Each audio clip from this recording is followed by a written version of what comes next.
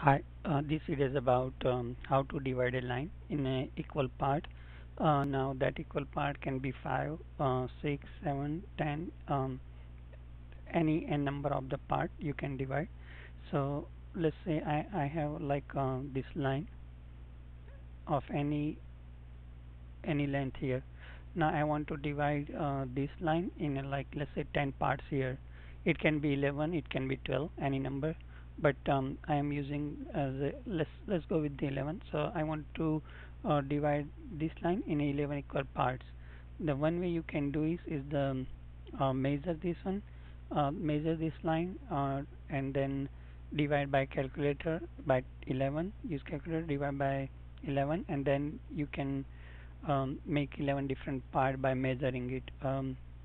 So another way you can do is uh, you just draw this line at any angle. So let's say, and then I'm going to draw this one at 11 centimeter. So 3, 4, 5, 6, 7, 8, 9, 10, and 11. Okay. So once I draw this 11 centimeter long line, I can connect this one over here. Okay, and now what you do, you just copy the same line here and then just put it here. Okay, and when this intersect here, there is a one part here, right? So that's the one. And now you can keep repeating same thing for okay, this is second, third one, fourth, fifth.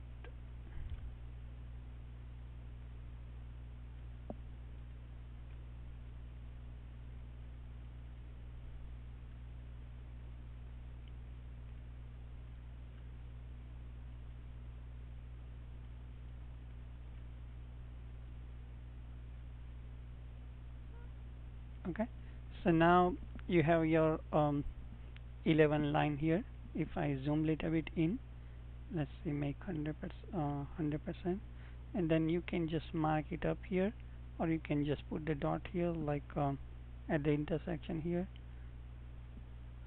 So let me just put the circle here.